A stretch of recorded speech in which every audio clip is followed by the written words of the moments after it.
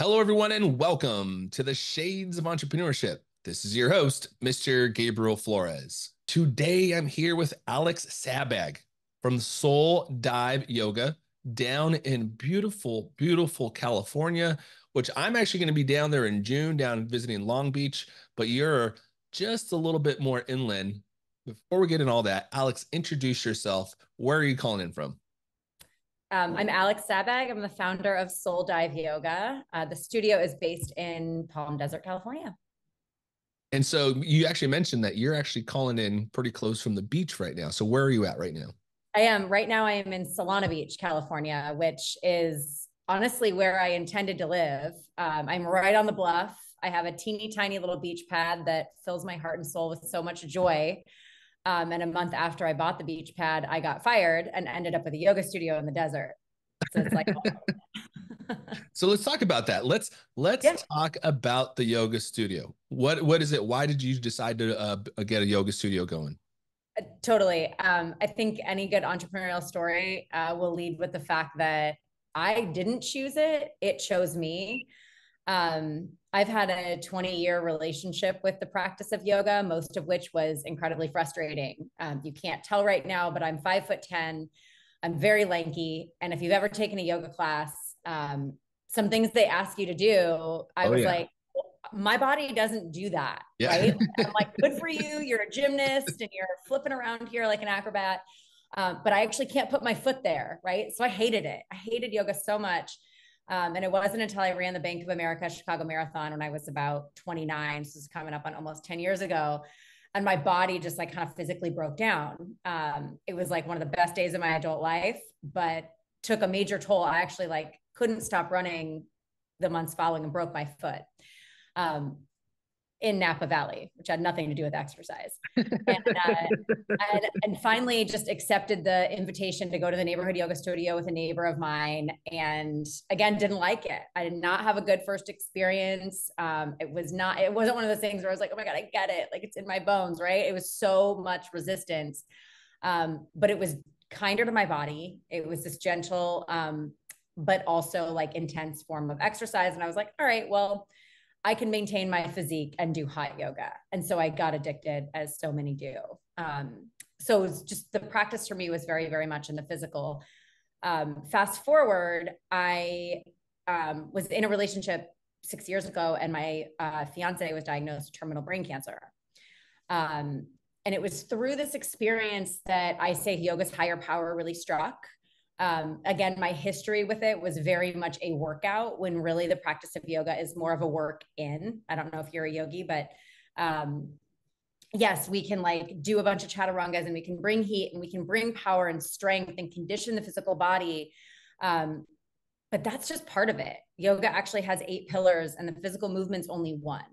Um, After he was diagnosed, my house was kind of just totally transformed into um, this caretaking habitat, right? And it was kind of Right. overrun Yeah. by sadness and death and gloom. And the yoga Yeah. studio felt my respite, my home away from home.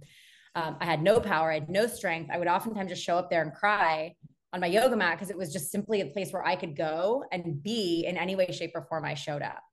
And I share this backstory because it was really like all of these seeds started to get planted with my lived experience and my relationship with yoga and how it showed up for me and really the community and the people around it that offered this sense of solace for me. I never received pity or, oh, you poor thing. I mean, I remember the teacher that embraced me the first time I went to the studio, and she was like, "Look, this is yours. You don't need to be any other way than exactly how you are." And I'd never really received that type of permission, especially as like a woman and a business owner. This is my second business now, and we're expected to show up in a certain way, and there was no expectation and no judgment and a heck of a lot of freedom in that space.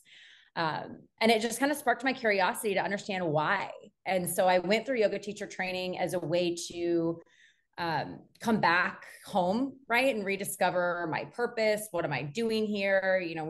When you go through any type of caregiving whether you're taking care of an aging parent or a child, or I actually have an 18-year-old dog, which is more work than I like to admit. Yes. You lose a part of yourself, and Yeah. it's okay, right? I mean, we selflessly sign up for these things out of love, and it is the most pure form of love we can give, in that self-sacrifice. But I was really lost, and I was really, it was kind of after this, period of just like having absolutely no other identity except for that, which was kind of descended upon me through his diagnosis. I went to yoga teacher training, and it sort of just like took off from there. I never wanted to teach. Immediately, concluding the training, I started teaching. I never wanted to own a studio. And fast forward, the pandemic pushed me out to California, and I ended up with a lease in my inbox, right? Like just out of general curiosity. So that's a little bit of the backstory. No, I love it.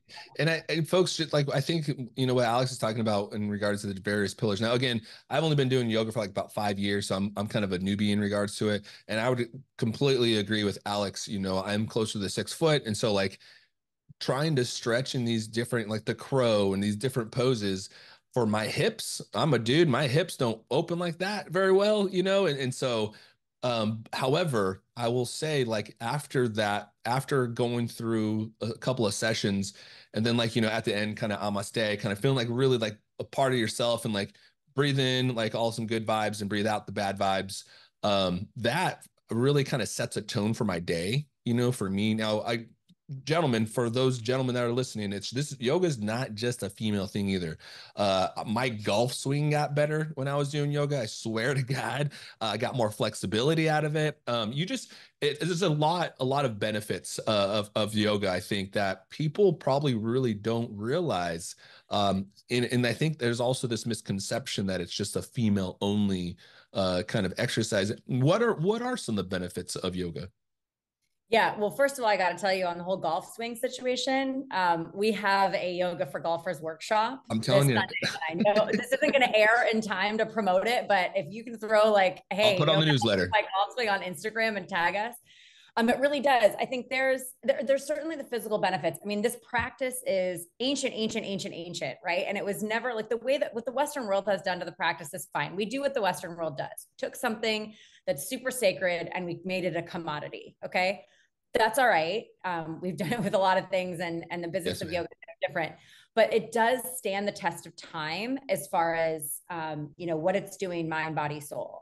Yes, it's opening up your hips. It's giving you more rotational movement and mobility in your shoulders. It's opening up your chest. I mean, people complain about traps, right? Like we hold a lot of stress and tension up here. Well, Yep. our shoulders round forward because our chest is tight.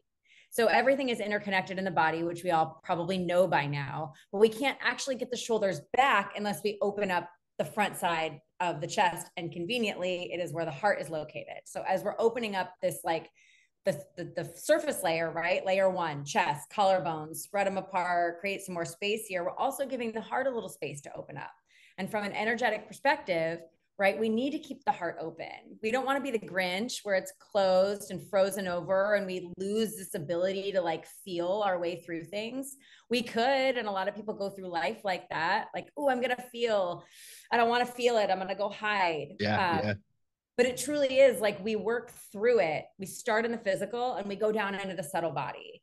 And you don't need to know, I always tell people, you don't really need to know how the sausage is made. You just need to show up and be open. Right. I love it.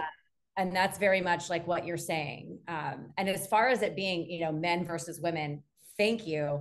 First of all, men, for any like single, I am like shocked that men haven't quite gotten the memo that like, why don't you like go find a yoga community that you like if you're looking for a solid dinner date, right? Oh, Like, there you go. Yep. Yeah, that's a I mean, great I'm not point. saying it needs to be a pickup joint, but like, hello. Yeah. But also just like, physically we're built so different. And when you find the right teacher that you really align with and can sort of settle into trusting them and kind of flowing through their classes, you're going to learn that it's not a one size fits all situation. My warrior one's going to look different than your warrior one. Men are naturally going to have a wider stance, maybe a tougher time clasping the hands behind the low spine and letting the bind kind of fall over the back of the neck. That's all very normal. And I use normal lightly, but like we got to normalize the difference. Yeah. Yeah. we're not all going to show up in the same way, shape, or form. And I think one of the biggest things that I've taken forward to the mat from a teaching perspective is that freedom. You're not going to come into my class and hear a lot of like alignment or kind of that clinical part of the discipline. That's there. And there's a lot of practices that offer that, and it's beautiful and it works for you. Amen. Go do it. But for me, I love just the freedom and the inspired creativity to really just like flow and get in your body. Yeah, and I must admit, I've probably been doing it for about 5 years or so, off and on here and there. And one of the things you mentioned was like opening up your heart. And I'm always hearing that in my workout, and I've never truly understood what they meant by that. And so you're kind of giving that explanation is really nice. And it truly is like, again, you're just opening up your body. And one of the things they constantly talk about in the class is like how everything's interconnected, right? Like it goes up from your feet out to your head, right? And it's kind of like you have this aura, your Merkaba essentially, right? The flower of life all around you, right? And it's really, really nice to kind of go through that process. And again, gentlemen, I would really encourage you to try to do it. I can touch the floor now, like when I can bend over and touch, like that is like I can do it. Like that was a huge, huge step for me, but it feels really good. Now, Alex, I want to kind of take a step back because you mentioned this is actually your second business. So let's talk Yeah. about what was your first business and Yeah. what happened with that and how did you transition to yoga? Yeah. Well, first of all, anybody can touch the floor. This is your permission to This is bend your true. knees. Yep. Bend your knees. Okay. Save your low back, protect your joints. I was like, I have to put that PSA out there There. because it's like, just use your resources. It's not cheating. So my first business was a small boutique in a PR company located in Chicago. So I went to school at DePaul University. I never left the city and graduated early and right away started working for a big PR agency in downtown. I left in October of 2010. I was 25 and founded AM Consulting with Susan G. Komen as my first founding client. So I took this passion for writing and PR and storytelling, and really wanted to focus on things that mattered. What you'll learn very quickly about me is I can't fake it. If I don't like it, I'm out, right? Like it's just how I am wired. And the agency life just wasn't, I was promoting brands that I wasn't passionate about. I couldn't get behind. And a lot of nonprofit missions, not all of them, right? But a lot of them I could. And the business really started focused in kind of women's health. Like Komen was my founding. Right. I went on to work with a group called Friends Apprentice, which is one of the fundraising arms for Northwestern Memorial Hospital. And the business grew from there. I had, at my biggest, a team of 7, an office in the West Loop. And, what was interesting about it is I created a business that I was like, this is going to be great.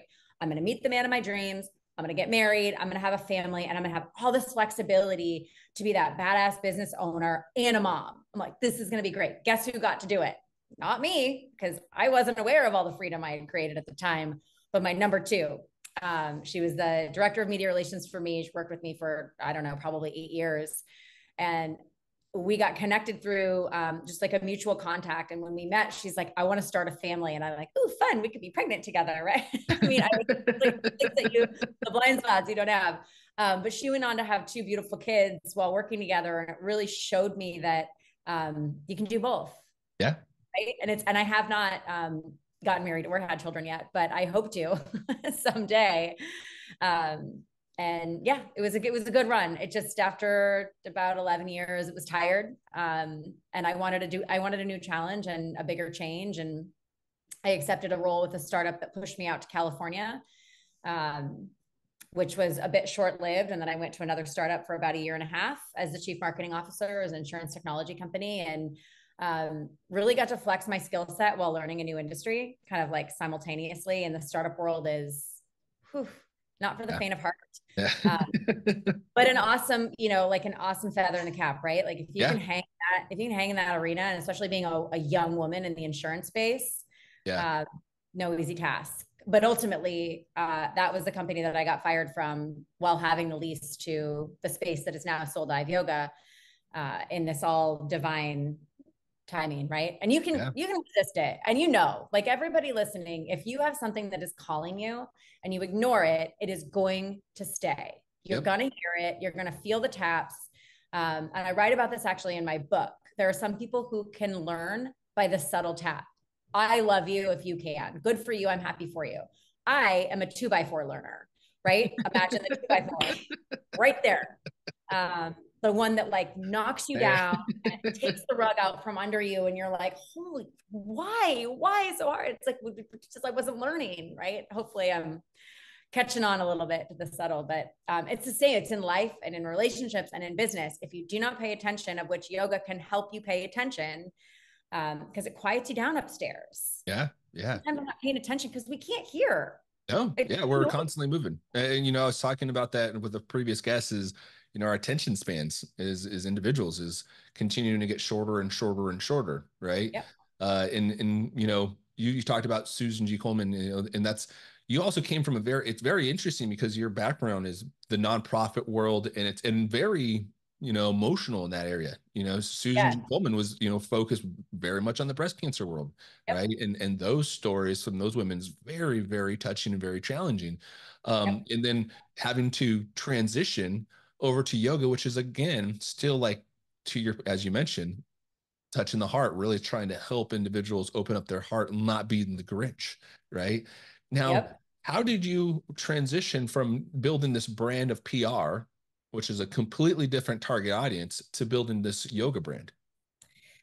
So at the root, it feels like the skill sets are largely the same. I was building a brand for other people in my kind of previous life. And when you talk about nonprofit, you're right. It's so hypersensitive in the way that everybody you're working with, for the most part, is so directly connected to a cause, like lost a sister or a mother or a child, and so those like real life moments are at the epicenter of the business. And usually when we talk about business, it's like, well, let's take the personal stuff out of it. In nonprofit, it is directly related Yep. to the personal experience. That's why the cause exists in the first place. Correct. There are a lot of parallels with yoga. I mean, yoga is not fitness. You can exercise your body through the practice. That is true. But where it starts to have a lot of parallels, and that cause is the deeply personal aspect of the practice, right? No two people show up on their mat the same way physically, nor do they show up the same way, emotionally or energetically, right? Like nobody knew what I was going through when I arrived on my yoga mat in a pile of tears, right? I could have had a dumb breakup or like stub my toe. Could have been a Right. number of things. Didn't necessarily have to be like a terminal illness, right? Right. Right. From somebody that I loved, and we just don't know. And what happens, like through these movements and these postures, it's kind of a lot of unexplainable movement of energy. And that really is the purpose, right? We get stuck as people, whether we're feeling or we're going through something or we're in this like growth phase. And if we don't move through it, we're going to get in this hamster wheel of complacency or boredom, or a place we don't want to be, right? We want to be over here. We don't know how to be over here because we're over here. Yep. And the only way to do it is just start moving, right? You got to move toward the manifestations so that the stuck energy can get out of the way and make the physical and energetic and emotional space for what truly is meant for you and your purpose. Back to the business part, branding is branding, right? What's your mission? What's your vision? What are your core values and what's your core product? Defining that for yourself can sometimes be a little bit more challenging than doing it for others. But it came really easily. I wrote the business plan, not to like toot my own horn, but in 3 hours on an airplane. And it was like, it just kind of came out and I was like, wow, all right. I guess we're going to do this. And it just flowed. But, the things that, again, like it's such a deeply personal practice. The challenge that I think all business owners would say is the greatest is the people. Yeah. Right. And good, bad, or indifferent. Right. But it's like when you're working with somebody's like intimate personal life, and in a way yoga very much is, it's all custom. There's very little rinse and repeat like in those dialogues. And so it's time consuming. You can't automate that. It's very like we lead from these wholehearted, heart-centric places because that's why people are coming through the door. Yeah. right? Yeah. It's all coming from the heart. And I think that's what you're going to see. And I think this is this theme that you're going to probably hear throughout this podcast, folks that are listening. This is not the first guest, and it probably will not be the last guest that's talking about the need to really, like, when you're focusing on your target audience, really pulling out their heartstrings. What is valuable to them, right? How to create, how to identify that value, and then really exploit that value from a brand's perspective, right? And that's so Alex has mentioned the value proposition, right? Creating a value proposition statement, right? And making sure that you kind of lead by that. And because Yeah. when people think about your brand, they also want to feel a certain way, right? And I Yeah. think that's exactly how you build it. And what is your value proposition? Yeah. I'm just in the process now of revisiting, finalizing the mission statement. Because it's different. Like the business Yeah. model of Soul Dive Yoga is different from most studios. Um, and I'm not quite ready to share all the details there, but I will tell you that the mission is we created a really beautiful space that is a very blank canvas. You could walk into Soul Dive and be like, wow, this would be a great art gallery or raw event space. You could have a beautiful dinner party in it. And it's that way on purpose. It's not loaded with any like iconography or a lot of imagery, right? There's one wall that has my record collection on it. We're a very music driven studio. And the reason for that is what we want is the community to come in for class or otherwise, pick a record and play it so that the next person that comes in is like, oh, sweet. That was my song from whatever, my wedding or my parents' favorite song, or whatever it is. So then they're connecting on something real and we're not reporting the weather. We're in Yeah. Palm Desert where the sun comes out every day. Whoop-de-doo, Yeah. right? I'm from Chicago and the sun never comes out. We don't need to talk about it. It doesn't matter. It Yeah. doesn't matter.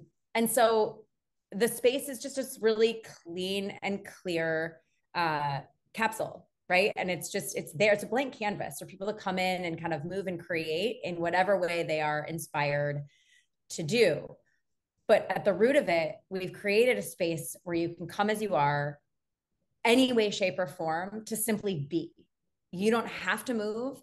You don't have to take the postures. You don't have to do 8 million chaturangas. If you laid down on your mat for the duration of the class, you did it because you got yourself through the door, you arrived, and you took an hour for yourself without the outside world coming at you.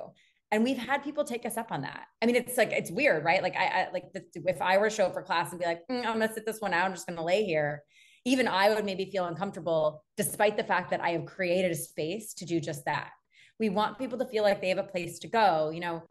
The timing of this all, we opened on the heels of the pandemic, right? And I'm like over talking about COVID. So this is not a COVID story necessarily, but what COVID did is took us out of connection and community. And personally, like I loved a little bit of isolation. I was living in a big city. I was constantly on the go. I was like, thank God you've taken away my FOMO and I can just chill for a minute. But big picture, after 3 years of that ish, we took people out of connection with each other, and we are humans. We are meant to be in connection, in community. We weren't meant to be isolated and doing it alone. And so when studios say we're rooted in community, they mean it, right? And different communities have different vibes, of course, because of the people are one thing we can't control, right? We set a vibe, we hold the space, meaning that it is like a clear, beautiful container, free of, any like negative self-talk, the trauma, whatever. We keep that out so that it's just this pure capsule where you can come in and be just as you are and create and take whatever you need from the experience. Yeah. Yeah. No, that's a great point. Now, you know, you had a lot of experience, I think, within the entrepreneurship world. You have two different companies now. Thinking back on some of the difficulties, what would you say would some of those difficult parts that you've kind of went through throughout your role that you're kind of glad you went through because it taught you a lot? It's a long list. um, you know, I rose in my career as a female business owner, I'm, which I'm super grateful for, because a lot of that I just kind of learned as I went. But I will say, because I started my first company when I was 25, when you then become the boss at such a young age, you lose your mentors a little bit, or the people who like are your checks and balances. And so I had to make a conscious effort to continually find my mentors and the people that I felt would provide value to learn from. Over time, that has kind of evolved into business coach retreats, different circles of like, what tables are you going to put yourself at because you belong there, because you are enough, because you're capable, right? Getting rid of the imposter syndrome of, oh, I'm not good enough.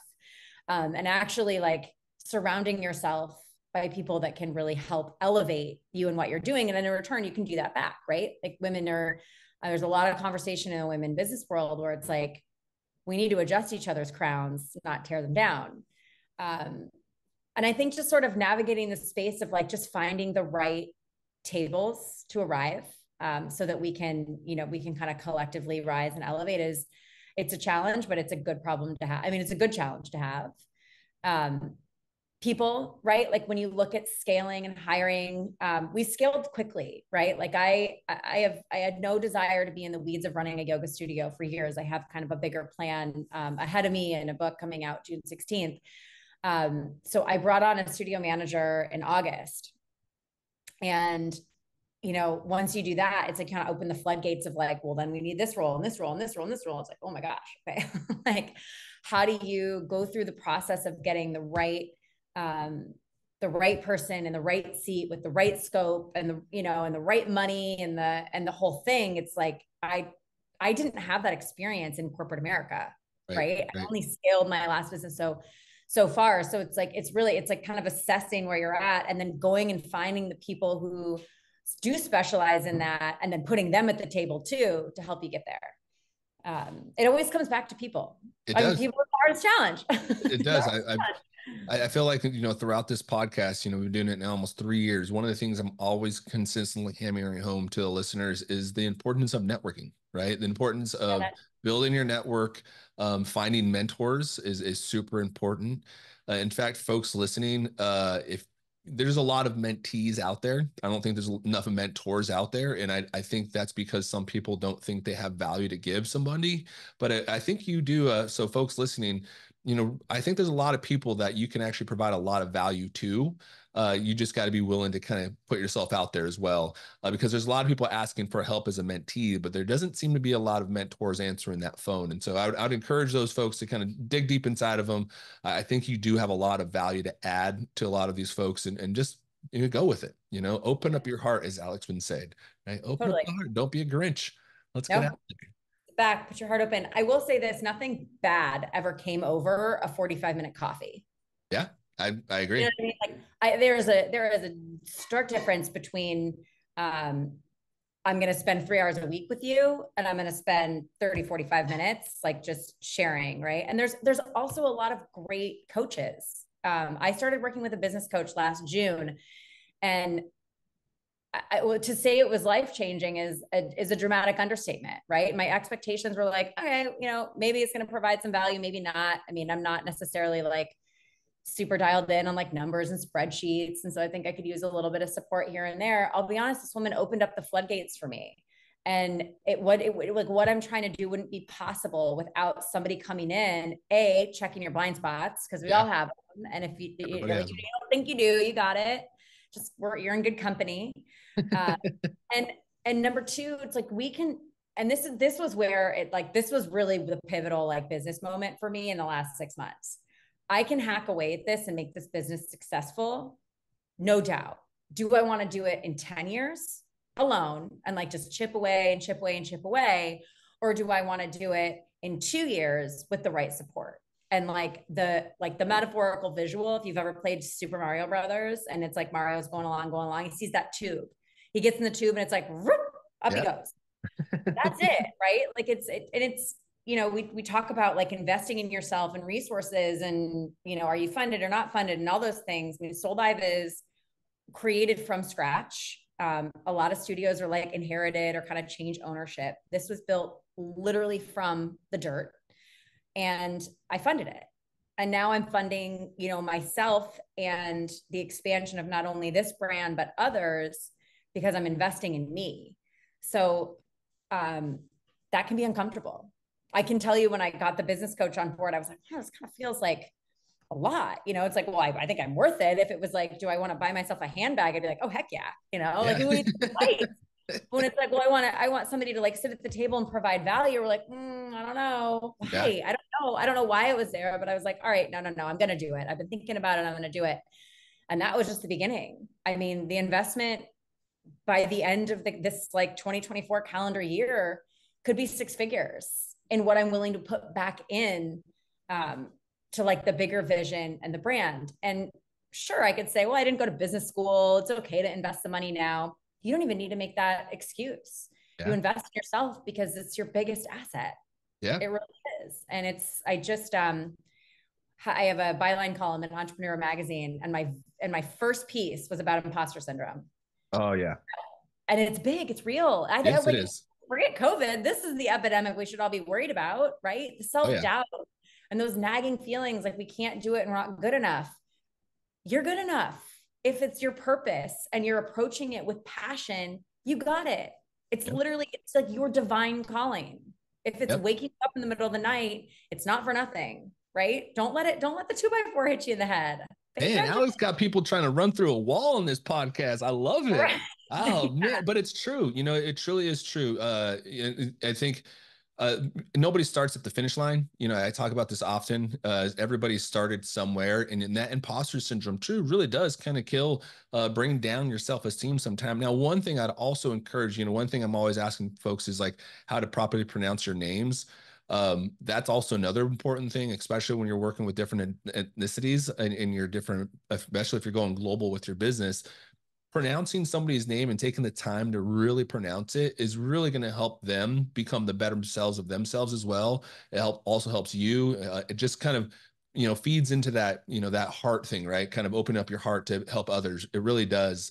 Now, one of the things, Alex, you also talked about, 5 years and at the end of 2024. So first I want to talk about, and you mentioned it. I'm sorry about the thumbs up just came up, but you mentioned the book. It's coming out in June. Yeah, so first, what is the book about? Tell us about the book, and it's coming out in June. And then secondly, I'd love to hear about what's Alex's future looks like.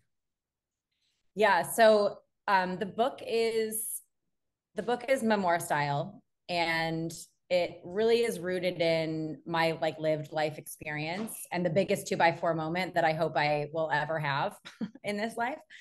It really all started with, it was on my 33rd birthday. My boyfriend turned fiance was diagnosed with terminal brain cancer. And at the time, it's like, oh my gosh, like I'm losing the person I love, but really what was happening is the life I had dreamed for myself, this like perfect relationship and the beautiful wedding and building a family and living in a Lincoln Park brownstone in Chicago. I mean, it all of a sudden got lit on fire, right? And we don't realize, I didn't see that at the time, but it literally was my whole life burning down, not just like this small moment. And so that's kind of how it starts. And it, of course, is like a little bit where I've come from and where I'm going, but it's largely rooted in that. And what do you do? Like what happens when something that big, and it's not just unique to death, right? We experience a form of death all the time. I've gotten quite comfortable with death over the years because I mean, we leave a party. It's a form of death, right? We're walking away. It's the act of leaving. And as humans, we love to overstay. We overstay everywhere, relationships, jobs, bars, right? Like, I mean, we just do because we're so uncomfortable with endings because it's a form of death. Right. And so I realized at the time I was so ill. I mean, I realize now I was so ill-equipped to deal with life. I mean, everything that happened was like very real life. Now I was very young to experience it. It's insanely tragic. And it's like a story suited for a Lifetime movie for sure. No doubt. But it taught me a lot. And it showed me that I and many, many like me are resilient. It showed me that you're never anywhere forever. I didn't know. I mean, I had about 6 weeks after he was diagnosed. My dog also went on bed rest. So again, dog, I mean, I'm telling you, right? It's like, and I remember the dog was like, had a neck injury. And so the dog had a neurologist. Obviously the fiance had many neurologists. And, so I have the dog outside in this little patch of grass that was outside my building in Chicago. I was in the West Loop, so there wasn't a lot of grass, and I had gone down to my neighbor's house and made like a margarita or something because I had to take all the alcohol out of my home. And I was like, all right, I'm out here for a while because the dog's going to hobble around. And I was sitting there and I was like, okay, I think I'm at the bottom. Like, I truly think that I could lose a parent and it wouldn't be this bad, because what was being lost for me was my future and everything that I thought I was going to have. And it was really sitting there and having the awareness that I was at the bottom, that I got to say, okay, like, here I am. Nice to see you. I know it's not going to be forever, but it is for now. And eventually I'm going to be on the other side. And I'll tell you, it launched literally a 5-year process where everything that I attached to my identity, my friends, my relationships, my community, my home in Chicago, my business, burned to the ground. All of it. And it wasn't overnight. And it was like one little fire, right? And it just all kind of happened. And it wasn't until literally my 38th birthday, which was this past June, that I woke up and I was like, I think it all stopped. Or at least, like, the wave, right, is over. And I can look back with a lot of gratitude, which I have found over the years. I will tell you, my former fiance died on September 14th, 2022, which was the day I got the keys to Soul Dive Yoga and took possession of the space. So there was so, like, we never know the seeds of our future being planted in certain instances, right? Like, without him going through, like, without us sitting in the hospital room and like hearing what we heard, and then me going through this like process of being his caregiver and finding solace in the yoga studio and having all of these things kind of shift, right? Like, Soul Dive Yoga was planted way before that lease dropped in my inbox. Okay. Right. And it is for others too, right? It doesn't, nobody has to die. Like, this is the good news. Yeah. Like, for me, somebody did, right? And that's okay. And I've processed through, a lot of those emotions and kind of come out on the other side with a different perspective. But, it doesn't have to go there. And in many cases, like, people's story of heartache and heartbreak and those really tough, traumatic moments, they're no different from mine, right? Like, we all feel, and to take a page out of Brene Brown's book, which I love, she defines empathy as connecting to the emotion underpinning the experience. And what was different then than it is now is, like, then I was like, I'm 33, nobody's like me, I am alone, right? You feel very isolated, and like, only 80-year-olds are taking care of their sick spouse, right? Yeah. And here I was, like, 33, thinking I was going to sooner have, like, take care of a baby, not a guy. And now, using that definition of empathy, we really have a greater ability to connect with people when we realize we're not alone, and that sadness and grief and heartache and, those emotions are frequent. They come in waves, right? Like, every day. And it doesn't have to be centered around a death or anything. It can be for anything. And a yoga studio is one of the only places you can go where you just, like, put all that on the floor. Yeah. Right. You literally can, like, take it from your hands and put it down on your mat and say, I don't want to walk out with this today. It might come back, and then I come back tomorrow and I work through it again. But it is a space where, it's free of the expectations and the judgments and the shoulds or the obligation. It's like, there's none of that there. If you're walking in with it, it's like truly you, and you got to leave it at the door, and we'll help you do it. But it's just a place where you can simply be and work through it.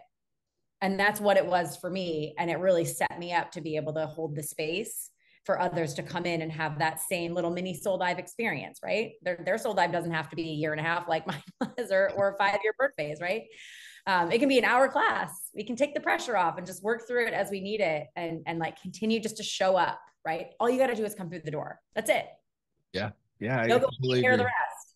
And in Totally. fact, that's the hardest part, folks, is like showing up, and I think celebrating those wins as well. And Alex, you kind of mentioned it too. You can just come there, and you don't even have to just showing up. You don't actually have to. You can just lay there, do dead man's pose, and just take it all in for a while. I always love dead man pose after a nice, like, 30, 45 minute yoga class, because then you're just like really soaking it all in and like letting it kind of you're letting all of your juices still flow, but it's like a very calm relaxation. You're really kind of finding time to fine tune with yourself and find purpose for your day. One of the things I actually created a 2024 motto. It's I'm going to read it off to you. I put it over my whiteboard, so I'm going to read it. It's embrace growth, seek knowledge, and lead with purpose. And so that's my 2024 motto. And what I mean is, one, I really want to embrace my own personal growth, right, as an individual, as a professional, and is in my social world, right, trying to build up that, but also continue to seek out knowledge, right? Mm-hmm. How do I continue to be a better, learn more by learning for individuals like Alex and other folks that bring on the show, but then lead with purpose, right? Our voice, the strongest weapon we have is our words, and those, the way we use them with people and for people is very important.